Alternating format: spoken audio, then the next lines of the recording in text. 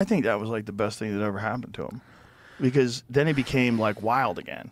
Like his stand-up was like outrageous. Like it was like the Rock of old.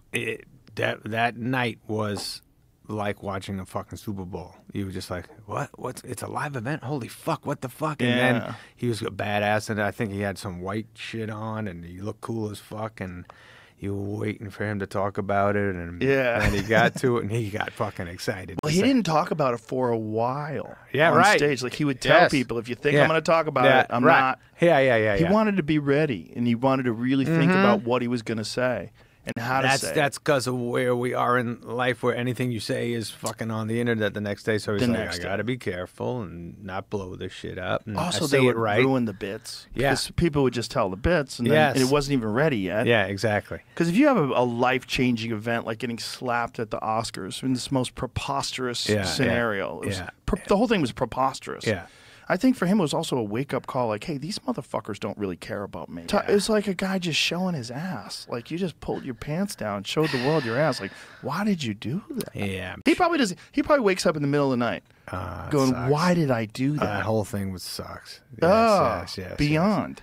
It was almost like a guy who doesn't know how normal people act, thinking, this is what you're supposed to do, go smack that guy. It became fucking...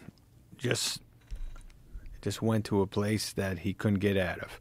Yeah. And started it. And still there. He's still there. Yeah. In everybody's mind, when you see Will Smith, oh, he slapped Chris Rock.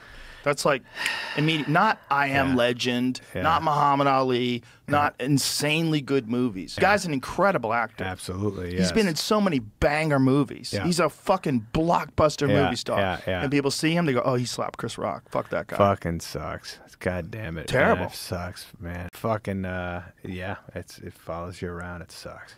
But my man, Rock... And the Kinnisons, like, and that shit, when you spread it, that happens like once every fucking 8 years or something, where somebody becomes this shit. Yeah, every now and then someone pops through, and it elevates all of us. Yes, everybody that gets to see it, they go, "Oh my God, I want to be better. I want to write more." Yeah. When I used to see Chris at the store, whenever Chris would come in and he'd do a set, I'd watch and I'd be like, "Oh my God."